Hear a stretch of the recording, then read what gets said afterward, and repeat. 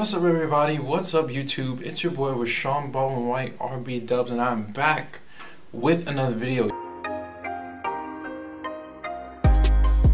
Yes, I'm back. I know I've been gone for a really long time, but if any of you guys, if you watch the channel, if you're like an avid watcher, then you know that I don't usually do videos over the summer because I'm usually working during the summer and I never have time to film videos, especially where specifically I'm working and the environment I'm working in, so I don't really have time to film videos. But I'm back and I'm excited to be doing videos with you guys, bringing back the weekly videos to you guys. And to start this off, I think before I start getting back into all the social justice issues and things like that, and there's especially been a lot of that happening over the summer, I just want to do like a really laid back video, for the first time, my first video being back and back into making regular videos. And I just wanted to do something, a little fun and a little interesting. I wanted to tell you guys a story of something that happened to me over this past summer. If I had to give one word to describe this past summer, I would definitely say eventful. And technically summer's not over yet. Summer doesn't end till the end of September. I completely didn't remember that summer went that far or that long, but I was told that, so technically we're still in summer. But in terms of like what I know as summer, it's definitely over. A funny story that I have from this past summer. Well, like I said, I was working this summer, but I did have a break from work.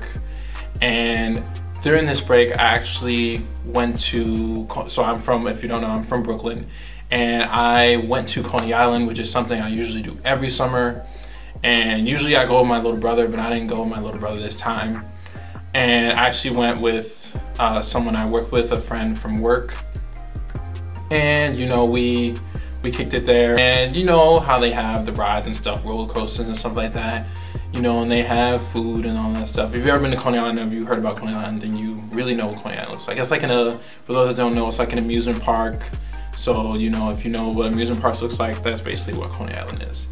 So, they have the rides, but then they also have, the little games that you can play to like win prizes and stuff.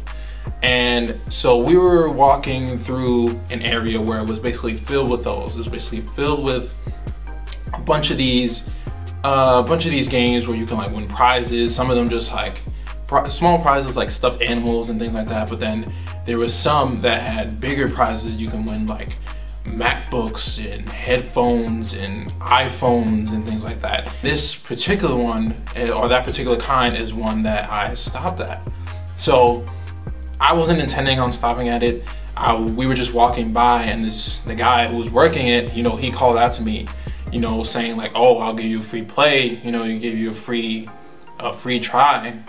And I was like, sure, whatever is free 99. How can I turn that down? So I did that, and I went up to him. I tried it out, and I was okay at it. He was like teaching me how to do it specifically. So what this game was is that you had to throw a ball into a bucket. I know that sounds simple, but it actually is not as simple as you think. So there was a bunch of rules to it. Like, first of all, the bucket was facing you, so the open part of the bucket was facing you. And you had to throw it underhand into the bucket. So you had to throw underhand into the bucket. You had to keep your feet on a specific line, which was a good distance away from the bucket. And you had to throw the ball underhand. And when the ball goes into the bucket, it can't go in and then go out. It has to stay in the bucket. And then it also can't hit the rim, the outer rim of the bucket either when it's going in. So it has to go in straight flush into the bucket, and it has to stay in there in order for it to count as a valid shot. So I tried it out the first time. Actually, the first time I did it, I was really terrible. I actually threw it over, actually managed to underhand it over the bucket, which was pretty embarrassing. And then he started like teaching me how to do it and the technique with it and stuff like that. But if I had known that this guy was a scammer, I would not have went there in the first place. This guy was a scammer. Let me guys tell you that the scammers were out to play this summer, and I got caught up out in the streets on these scammers, man, and I lost money. I lost a significant amount of money, but I'm getting to that later. So I'm doing it, he's teaching me the technique. Then is when he offers me a deal. He says, "Oh, you get 10 shots. If you can make 10 shots, then you can win a big prize, meaning like, you know, a computer or an iPhone or something like that. So I'm like, wow, all I gotta do is make 10. Okay, it's like, what it's like, I believe it's like what, 10, it starts off as 5. It starts off as $5 to play, but then it doubles. So then you start with 5, then it goes to 10, 15, no, not 5. So it goes to 5, then 10. So 5 times 2 is 10, then it doubles to 20, then to 40, then to 80, and then so on and so forth for each time you go. So you have to pay double.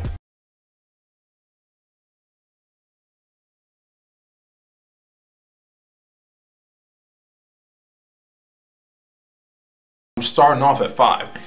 Mind you, I have to make 10 shots. So I basically play the game until I get up to, I'm at $160 right now. 160. You're hearing it correctly. I've basically invested $160 into this game. $160, and I've made 9 shots. I have to make 1 more shot. And if I make it, then I win any of the big prizes, a computer, iPhone, headphones, whatever I want. If I miss it, I basically lose all my money and I can't get any of it back if I miss this last shot. I'm with my friend, mind you, my friend's a girl.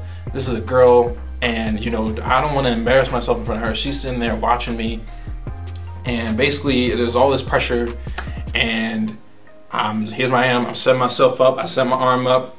You know, he let me do a few test shots. He let me do 2 test shots. I was like, okay, those were looking good.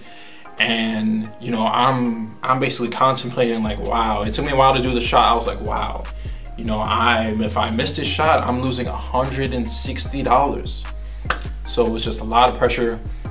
It took me a long time to really, you know, get down to doing it. And then another rule he was telling me was like, if you take too long, if you think about it too hard, then you're definitely gonna miss.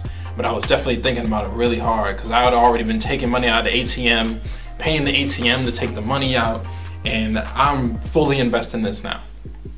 So here I go, I set up, put my feet on the line, set up my underarm, my arm underhanded, holding the ball. I throw it, and I miss. No, God! No, God, please, no! No! No! No! And you know, it went in the bucket and it came right out. Mind you, like I was saying earlier, it has to go straight in the bucket and stay. It went right out, and I was devastated. I couldn't believe it. It was just such, I wasn't expecting that to happen that day at all. It was just terrible. And you know, lost $160 to a game that I wasn't even planning on playing at all. Mind you, I started off at 5. I started off at $5. You know, I was just walking by enjoying my day. And if you had told me that morning that I'd be going to Coney Island and I'd be losing $160, I would have thought you were crazy. But it happened, and it was one of the things that made my summer very eventful, and it was insane. I was devastated. It was crazy. But yeah, so he was telling me, like, after I missed a shot, he pretended to be sad for me. He definitely didn't care. He's getting paid, he's getting my money, I'm leaving with nothing. So he's definitely doesn't actually care about how I feel or what I'm going through. But he pretended to, and he was like, oh, you know, I'll still be here if you wanna make the shot again. You just gotta give me double the money. Mind you, that's like, I had the money, but of course I'm not gonna give it to him. So I basically had to hold that L and basically just hold that $160 loss. And yeah, man, it was crazy. Piece of advice, do not play the game where you have to throw the ball in the bucket if you are at Coney Island, or else you will lose your money. I was debating going back to Coney Island and seeing anyone who was trying to play that game. I'll just tell you, don't play that game. That guy's a scammer, he's gonna scam you. And I should have known that the scammers were out to play this summer. But yes, so that was a fun little story I wanted to tell you guys. I'll be getting back into all the social justice stuff next week, but right now, like, I'm still figuring out my schedule and stuff, but I'll probably end up doing videos on this day, Thursday. And you know, start off with a fun you know, fun little story from my summer, give you guys an idea of how my summer went. Like this video, definitely give a like on this video, that would help so much. And comment down below how your summer went. Let me know if you have any crazy summer stories or crazy summer memories that happened this past summer. And definitely, you know, go follow me on Instagram as well. My Instagram is the same as my YouTube. It's except there's 2 underscores, so it's underscore and then rbdubs underscore. So go follow me on there as well. And I'll see you guys in the next video. This is your boy Rashawn Bond White, RB Dubs. I'm out of here. Adios.